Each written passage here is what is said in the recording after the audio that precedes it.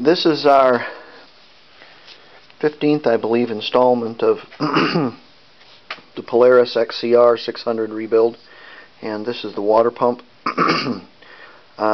We're going to put some new parts in this water pump. When I took it off, I noticed that it had a broken little piece right here off the actual impeller itself. For what I'm going to use it, I'm not going to worry about it. I'm sure it'll work all right. Maybe you fanatics out there might want to take and buy another one, but I've sunk enough money into this thing. I'm pretty done. The parts on this are so expensive that I'm trying to get out of it as less expensive as I can.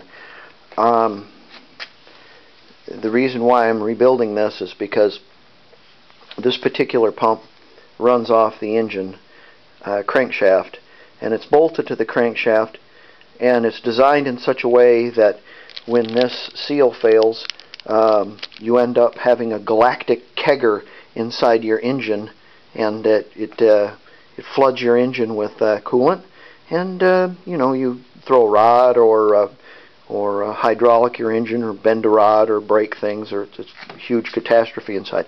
Okay, in order to rebuild one of these, you need a new gasket, and that's the gasket that goes on the engine. There's a gasket that goes around here that looked really nice. I'm really not going to replace this one. It looks like somebody's had this apart at one time or another, so I'm just going to use some ultra gray. I'm going to clean that gasket up and use some ultra gray on it. And I believe the gasket's up here for the manifold also. I'm going to use it, reuse it. Nothing wrong with it. To rebuild your water pump, you need this little infinitesimal O-ring. You need a sealing plate. The actual water pump mechanical seal itself, and I suggest putting 2 new bearings in it.